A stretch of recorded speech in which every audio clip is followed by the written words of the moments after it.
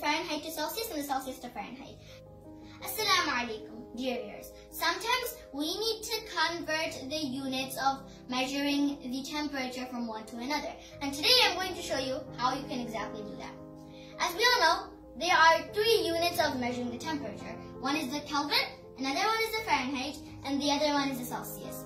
First of all, I'm going to show you how you can convert the Celsius to the Fahrenheit. The formula is that the temperature measured to the degree Fahrenheit is equals to, in the parenthesis, temperature measured to the degree Celsius, and then it's times 9/5, parenthesis close, plus 32. But what if we want to do that, we want to convert the Fahrenheit to a Celsius? Then what would we do? We're going to find that out by solving this equation.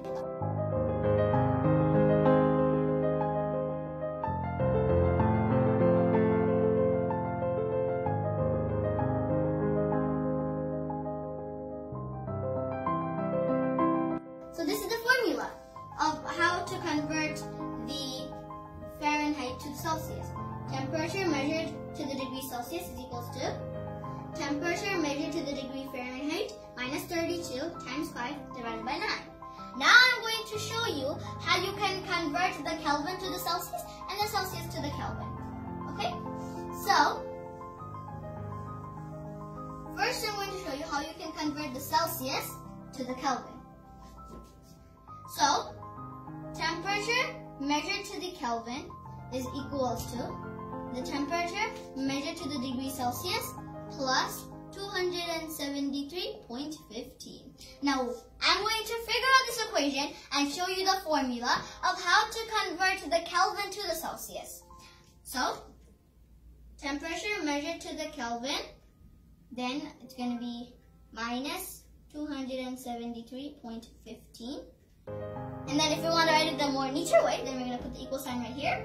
The first, then we're going to write temperature measured to the degree Celsius. So, the formula is that temperature measured to the degree Celsius is equals to temperature measured to the Kelvin minus 273.15. Now you know how to convert 1 unit of measuring the temperature from one to another. Thanks for watching. Assalamu alaikum. Now I will tell you how